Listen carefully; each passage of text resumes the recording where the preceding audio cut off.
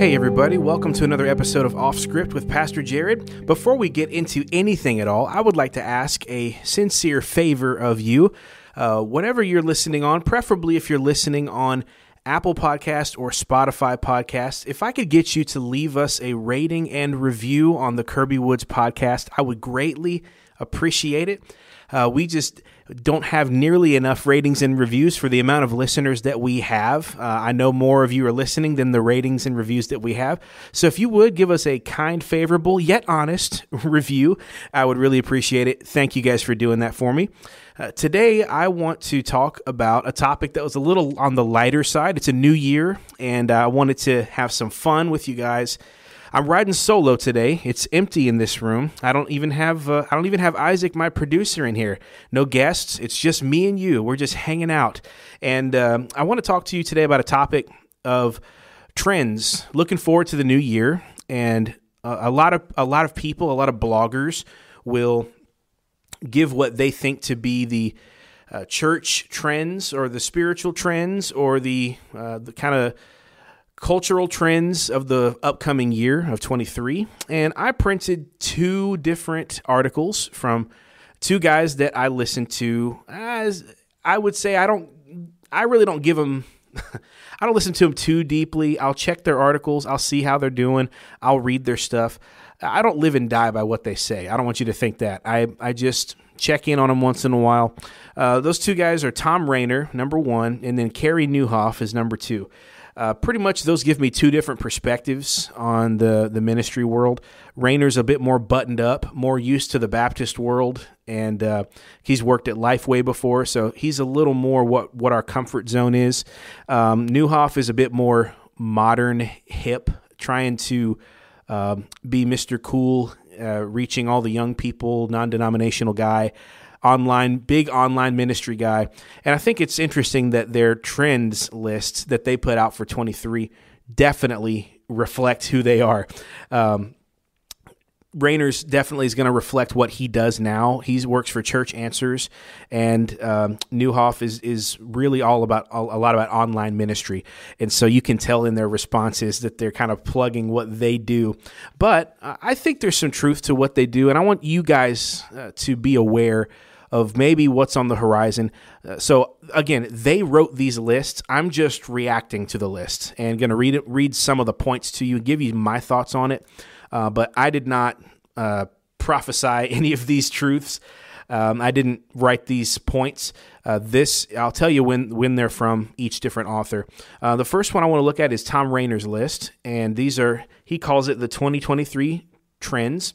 And so basically these are things that he is expecting to happen more so in 2023 than in the past, or maybe definers or year markers.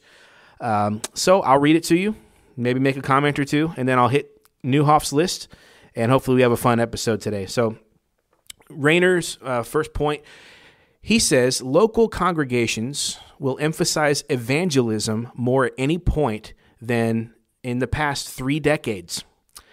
Well, amen. I hope that's right. That would be great. He says church leaders understand they can't lead a church to growth with cultural Christians or transfer growth. If they truly desire to make disciples, they must begin with evangelism.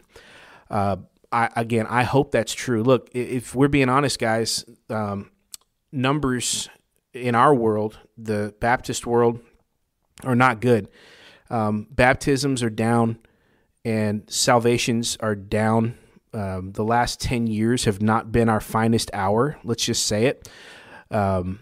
We're planting more churches than ever. That's maybe one thing, but it's not resulting in a significant number of salvations.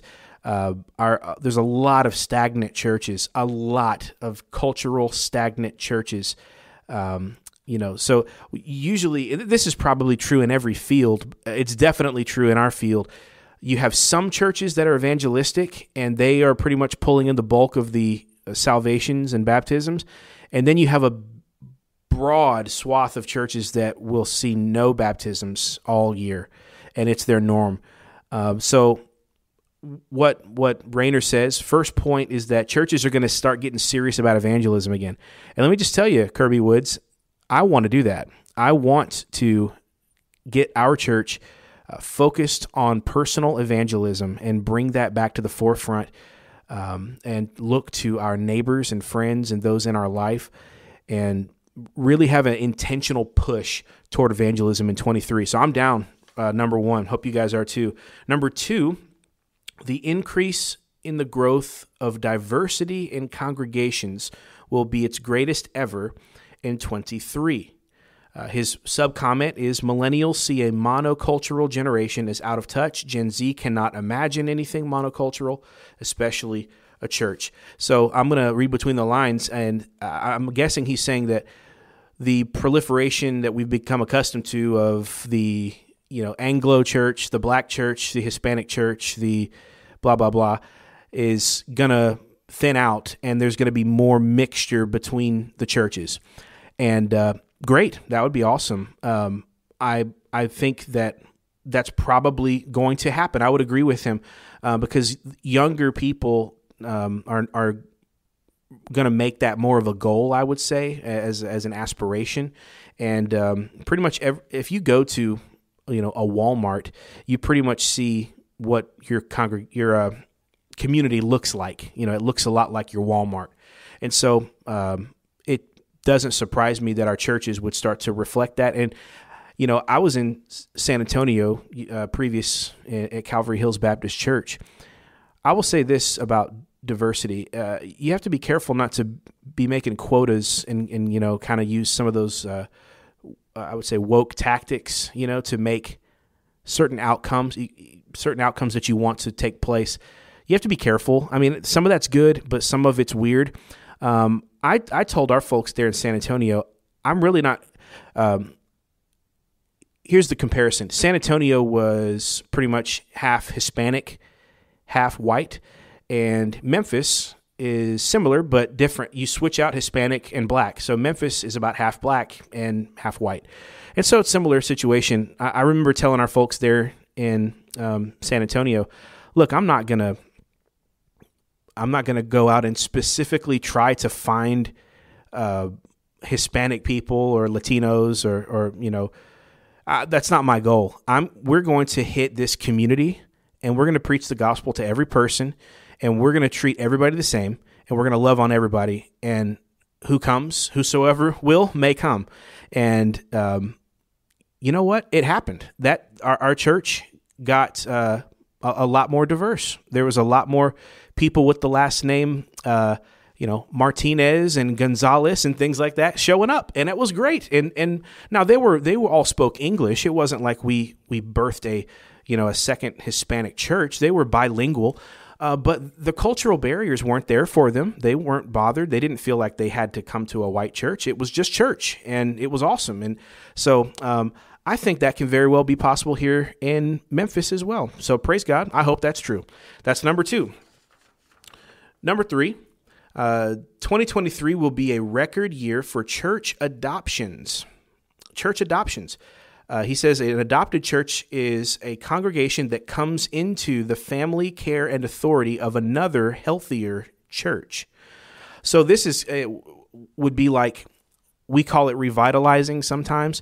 Let's say Kirby Woods saw a church down the street that was maybe, 20, 30, 40 folks that were on their last leg. Maybe they're with or without a pastor, and they're sometimes they don't have a lot of money. Sometimes they're doing okay financially, but man, they just are spinning wheels, and they're thinking about closing up shop, and they can't do it anymore, and they don't know what they're doing.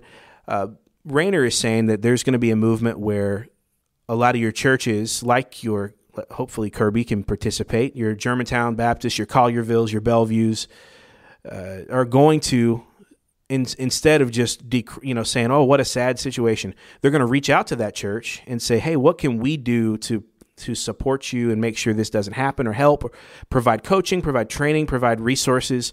Maybe if you want to like partner together in some way of, you come under our banner and we'll take you on in some kind of capacity. That's growing, and there's going to be a lot more of that. So that's the trend.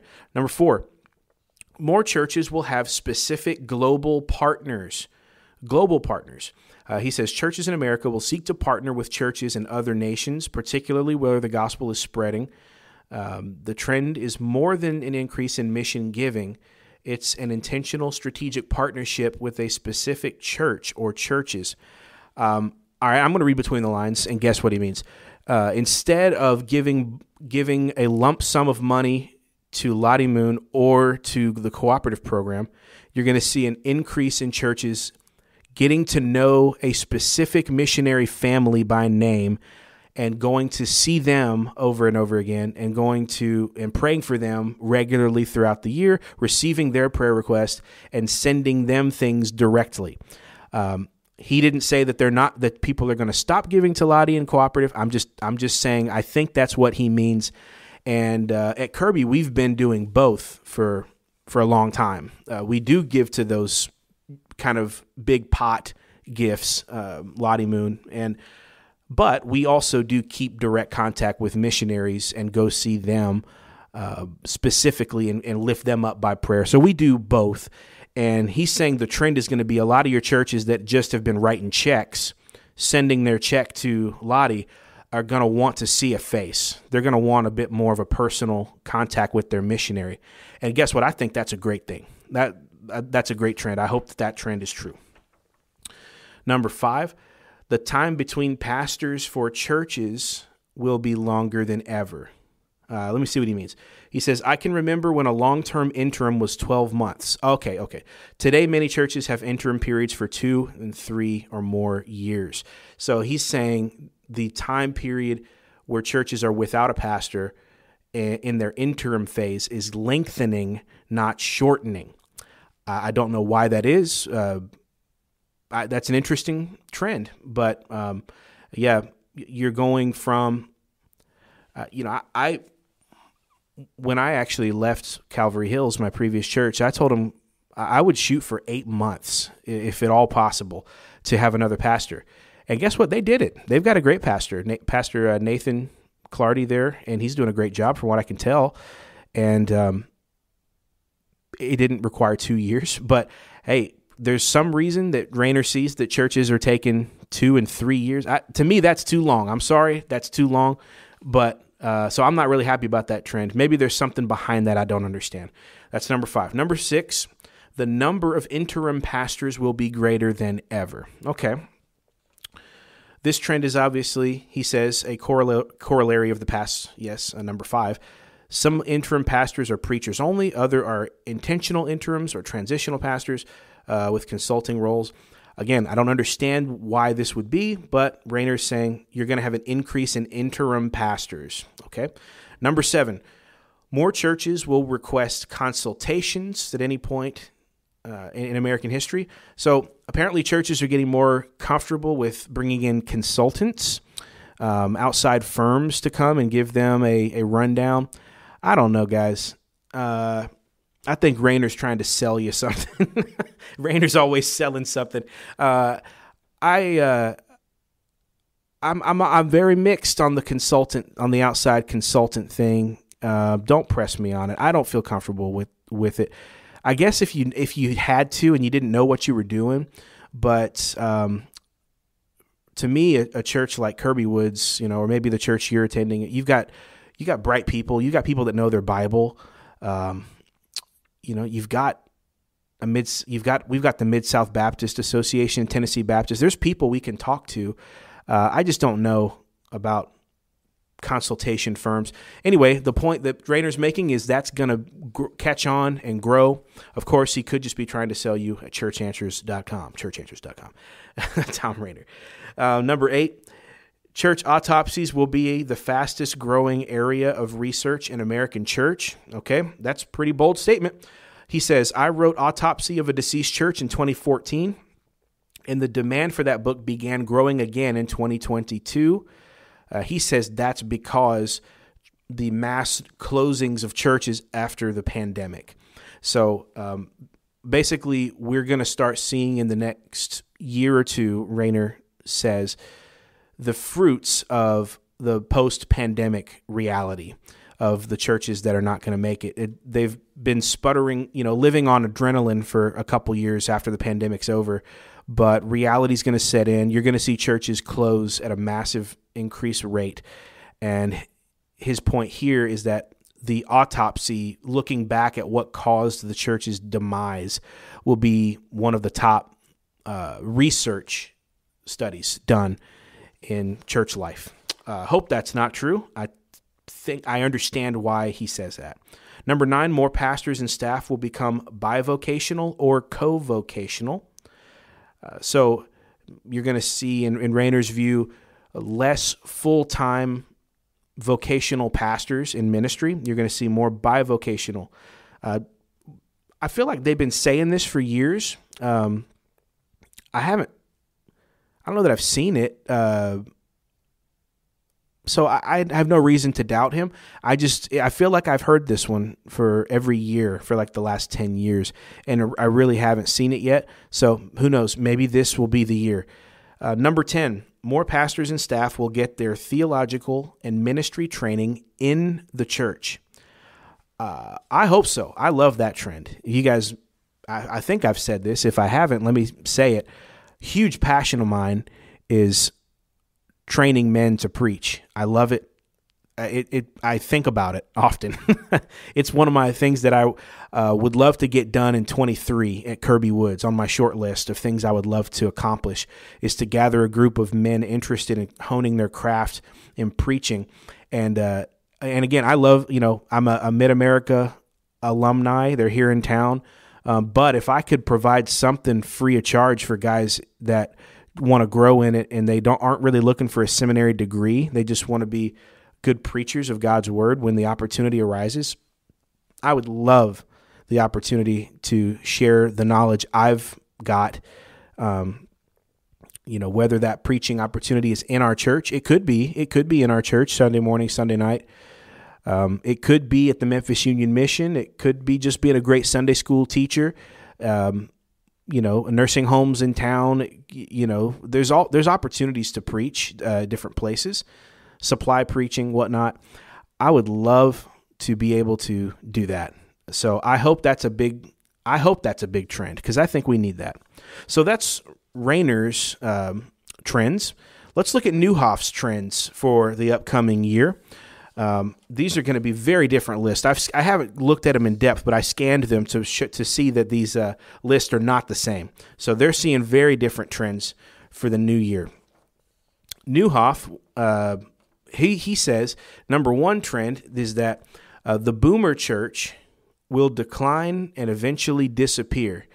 All right, all my boomer listeners, you guys are triggered right now. I can feel it. I did not write this, okay? I'm just reading the news. Niewhof says boomers are from about age 60 to 77 right now.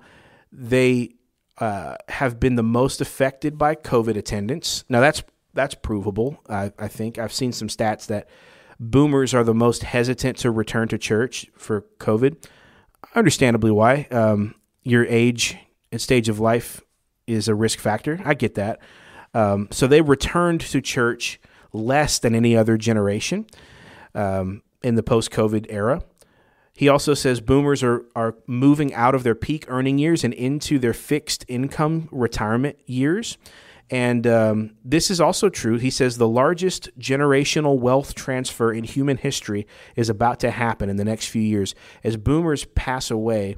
Boomers, by the way, in case you guys don't know, are they control the most wealth in human history. They basically, American boomers have, I saw the stat, don't quote me on this, something like 85% of like all wealth in the country is held by boomers. And when they pass, something's going to happen to those funds. They're either going to give them to their children or estate planning to their church or institutions of their choice, charities. So, Niewhof is saying that there's a unique situation about to happen as boomers age, that they're older. They're not going to be able to carry the physical load in church anymore. They're going to attend, but they're not going to carry the necessarily the financial load and the physical load that they used to be able to carry. And churches that have singularly catered to boomers are going to have a hard time navigating the passing of the boomers to Gen X, which is behind them, and then millennials, which is behind them. He kind of paints this picture in the article of the church that, let's say you are a church that has a bunch of boomers, and your boomers pass away and they give their money to the church upon their death, which is a wonderful thing. But that just gives money to the church. It doesn't bring people to the church. And so he kind of paints this picture of a nice facility, lots of money church, but no people in it. An empty, very nice building with a comfortable budget, but no people. And that's what he's saying is going to be a trend of churches that have been boomer churches. And he would be able to define what he means by that. I'm not going to say what I think he means by a boomer church, but that's trend number one. Number two, a spiritual openness of Gen Z. This is interesting. So simultaneously, the most unchurched and most spiritually open generation is Gen Z. So Gen Z is the younger one right now. Late high school into college years is Gen Z right now. So that's the most unchurched generation we've had, and also the most spiritually open, willing to talk, willing to consider spiritual things. Barna reports that 59% of Gen Z say that they are more open to God today than they were before the pandemic. 59% of Gen Z got more spiritually open after the pandemic. So what Niewhof is saying is there's a spiritual window that's open right now for Gen Z, and the churches that attempt to reach them will likely succeed, and will see a wave of Gen Z be a part of their church and join, and the window's open now. So if you believe it, let's do it. There's the trend. Number two. Next trend, he says the line between digital and in-person will blur even more. So especially since 2020, the church has been managing this sort of hybrid model of we do in-person church, but we also have this online version of what we do. And churches have varied on the emphasis they put on the online version. So he's saying that is not going to go away, that the blur is going to continue between online and in person. He gives an example in here of Taylor Swift's new album release. I thought this was a good example. Good job, Niewhof. He says, Taylor Swift's new album simultaneously topped the Spotify chart, which is digital, and also at the same time sold more vinyl records than the Beatles, Elton John, or Queen when vinyl was the only format available. At the same time, Swift's in-person concerts are so in demand that she broke Ticketmaster. I don't know if you guys saw that on the news about a month ago, but the point that he's trying to make is that younger people they see digital and in-person as both viable and part of the same world. They're not enemies of one another. They just are. There's a digital world and a digital life and a digital reality, and there's a physical world and a physical life and a physical reality. And his point is, when you do something really well and you invest in both, people will do both. So at the same time Taylor Swift is selling digital Spotify albums, she's also selling physical vinyl albums, and people are buying both. And they're going to the show. They're spending huge amounts of money to go see her in person. And his point is, these things don't have to be enemies of one another. When one is done well, it can feed the other. The digital can be a feeder for the physical, which I think we would all agree is better. The physical, real, in-person gathering is the ultimate. But I would say this is a lesson that digital is not an enemy. It can be a feeder for the physical. That's my view of it. Next, number 4, this is the same thing. Online ministry will see more results. So he says many churches that turned to online ministry in 2020 and shut it down after the pandemic will miss out. The new front door of the church is live stream and social media. This is probably true. You know, it used to be said that the front door of the church was the front door. People that wanted to visit your church drove to you and checked you out. And if they didn't like you, they didn't come back. Then after that, we were told it was the church website. They would go to the website and check you out, and then they would come visit the church. Now they might watch several services online or listen to your pastor's podcast, several sermons online before they come. I've had people tell me when they've come visit our church, I'll shake their hand and say, "Hey, I'm Pastor Jared. Nice to meet you." And they'll say, "Oh, I feel like I already know you." And I'll say, "Why?" I say, "Well, we've been listening to the sermon series. We've already listened. We're 6 episodes in, and we've already been listening. This is our first time visiting in person, though."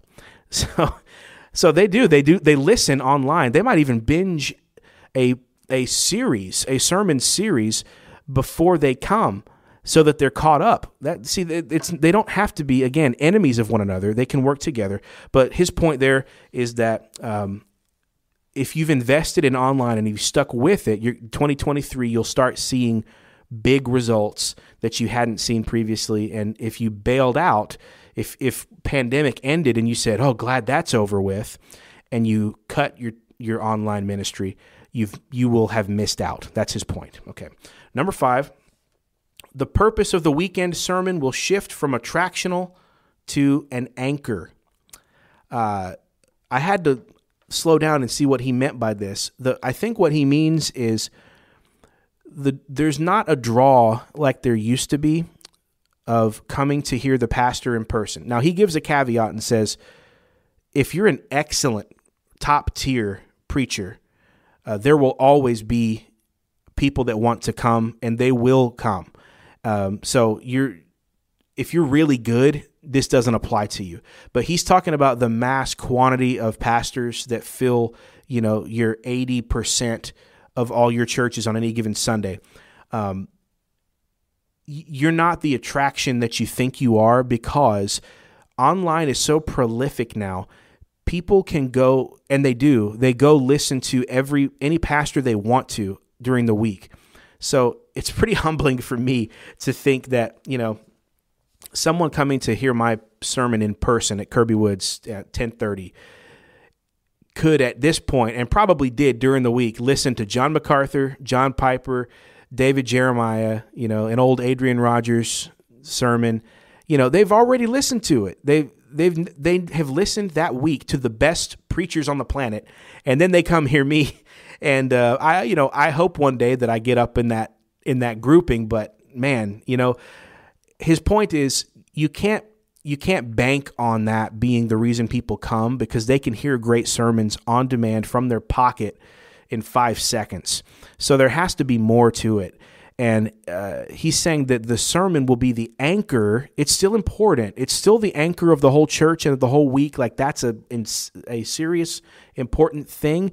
If that's terrible, it will hurt you.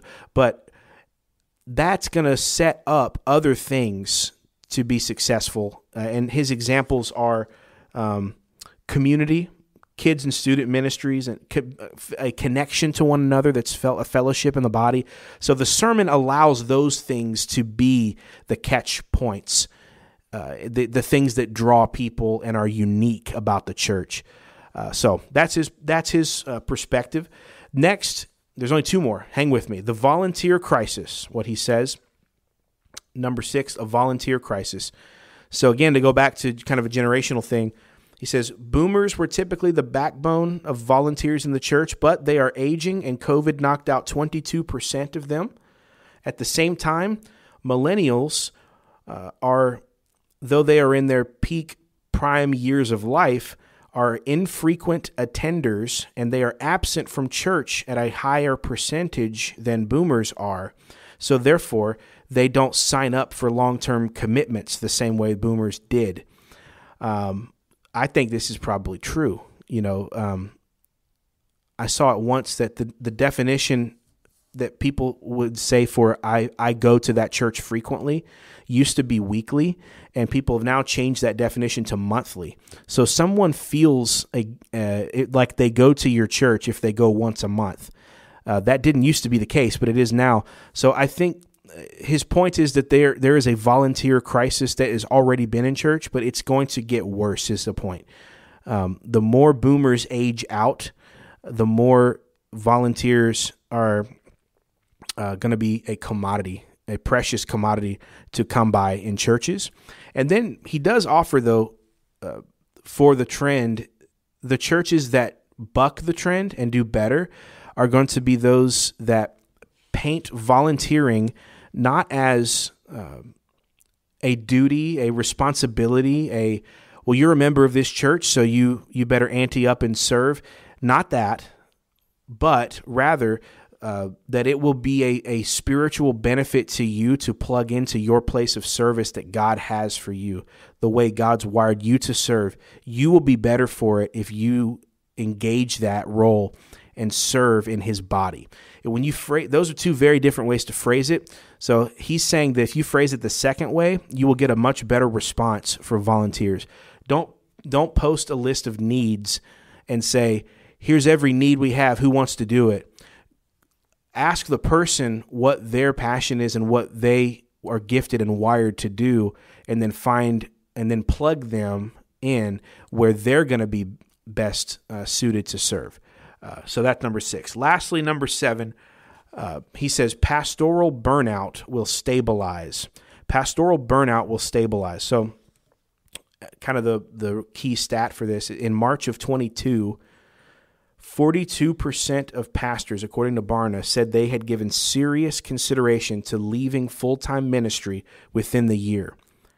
All right, so just 10 months ago, you had 42% of pastors saying in the previous year they were thinking about quitting. And as a baseline, if you go back to 2017, that poll said only 11% of pastors had thought about quitting. So that would be like the baseline normal number at any given time. About 10% of pastors are thinking about calling it. But because of probably the stressors of pandemic and economy, etc., the peak was March of 22. 42% of pastors were on the verge of quitting. And the trend, which is good, his trend is good, which says that's going to go backwards. Pastors are going to settle into where they are. The stress of the pandemic is going to minimize. They're going to realize they have what they have. They're going to make adjustments, and then they're going to settle back in. So that's really good news. I hope that burnout, I hope pastors take vacations and because, we were hauling uphill. It was a hard couple of years there from 2020 to this, I'd say 21. It was tough. A lot of new challenges, things you'd never seen before, mixed with political strife, everything. It just kind of all worldview clashes, theological concepts being mainstreamed that a lot of people weren't prepared for to deal with. It was a tough couple of years, and so now it's pretty much smoothing out. I think that's great news, and I hope pastors, including myself, will take a good vacation and sort of reset after this crazy period of years. Your church is still standing. Praise God. That's a wonderful thing. Go and have a moment to let your brain and your body reset after that weird period of time. All right, so that's the lists of Niewhof and Rayner, two guys that are pretty different from one another, two lists that are very different from one another, but that's their 2023 expected church trends. So maybe you guys thought that's a bunch of baloney, and I don't think any of that's going to happen. The only way to know is we'll check at the end of this year and see how much of that comes true. And as you know, the penalty for false prophecy is death. So, how you guys have a wonderful week. I hope to see you guys in church. Come and worship with us at Kirby Woods, 10:30 a.m. Don't forget to subscribe to this podcast if you've not, and share it with a friend who you think would enjoy it. God bless. Have a great week.